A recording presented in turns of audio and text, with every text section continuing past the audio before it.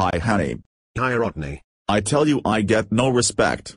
I looked up my family tree. Turns out I'm the sap. Well, you're not the only one with problems. Now take my wife. Please. My wife wanted to have sex in the car. That's great. You kidding? She wanted me to drive. I've been married a long time.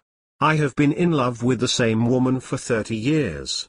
If my wife finds out, she will kill me. I have almost no sex life. My wife cut me back to once per month. That's terrible. That's not so bad. 2 guys she cut out completely.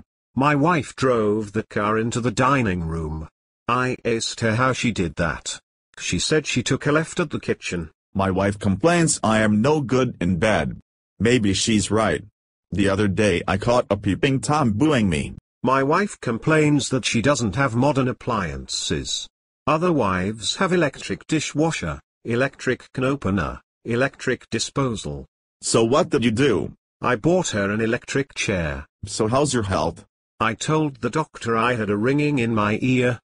He said don't answer it. My doctor told me I was very sick. So I said I wanted another opinion. He said I was ugly too. I asked my doctor, how do I stand? He said he was just wondering the same thing. My doctor, Dr. Vinny Boom Buzz, is not a bad guy. He gave me 6 months to live. But I couldn't pay my bill. So he gave me another 6 months. At least we are not homeless. Yesterday I ran into a homeless man. He said help me, I have not eaten in 5 days. I said you should force yourself. I wonder where the homeless go when they need to use the bathroom. Yeah, most businesses don't let the public use their bathrooms. I was in the bank the other day, and I had to go real bad. But they said the bathroom was for employees only. What did you do? I asked them for an application. Yesterday I took a pleasure trip. I took my mother-in-law to the airport. I know what you mean.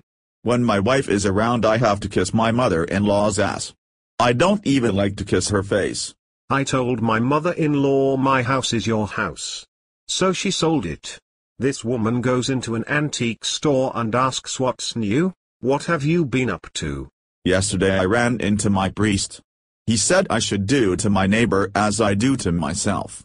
How is that working out for you? This morning I got my hand stuck in my neighbor's pants. This morning a guy was sticking his hands in my pocket.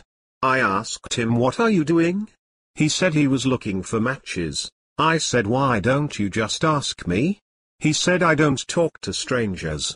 Even as a teenager I got no respect. I was talking to my girl on the phone.